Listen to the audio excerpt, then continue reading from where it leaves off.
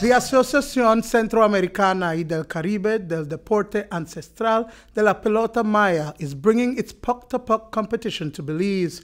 Preparations have been underway and will be ramped up over the next 10 months as the regional competition will be staged at the Multipurpose Sports Complex in Orange Walk Town from December 7th to the 10th of 2023. During a press conference today, Felicita Tun brought greetings from the village of Yo Creek, which she says is the cradle of the traditional Maya sport, Pok-ta-pok.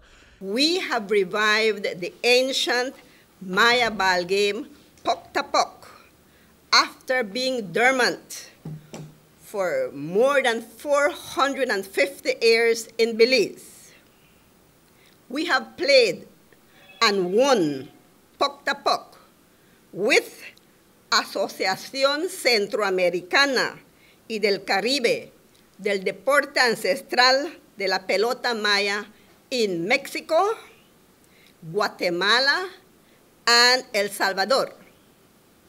Now is the time for Belizeans to share the glory and continue our winning ways on our home soil.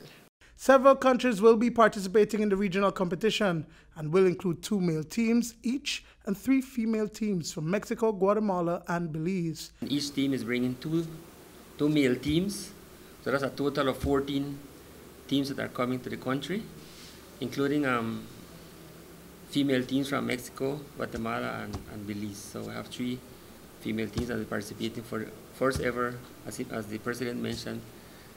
We're making history. This is the first time that the Mayan ball game will be played in the female category in our country, Belize. So we are proud of that. And each team consists of 6 to 8 members, 6 to 8 players. And so in total, we'll be hosting a good number of persons, athletes, and all the officials coming up. Around 200 we are calculating that we'll be hosting. Deputy Director of the National Sports Council, Marvin Utley, says that it is a great day for sports in Belize. He zeroed in on the economic and tourism benefits associated with Belize hosting the regional event. From the get-go, we got on board, and we are trying to see how best we could not only provide facility space, but what we will do in regards to financial support to the games itself. You know, sports have 2 components. It's not only the sporting aspect, but it's sports and tourism. And just from our recent symposium, that was one of our main pillars that we say we're going to move sports forward in Belize. And so this does bring a new lighter sports and tourism into the country. So from the National Sports Council's perspective, we see it fit that we will try and give all the support we possibly can to make it possible here in Belize. The male team from Belize are the defending champions, having won the competition 3 consecutive times. They are going for a 4th win come December.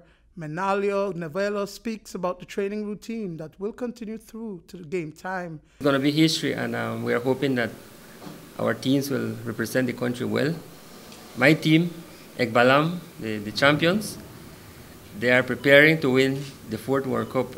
I know it's not going to be easy, right? But we are training 3 times a week, and we will try to bring the colors of Belize up again. And we are very excited.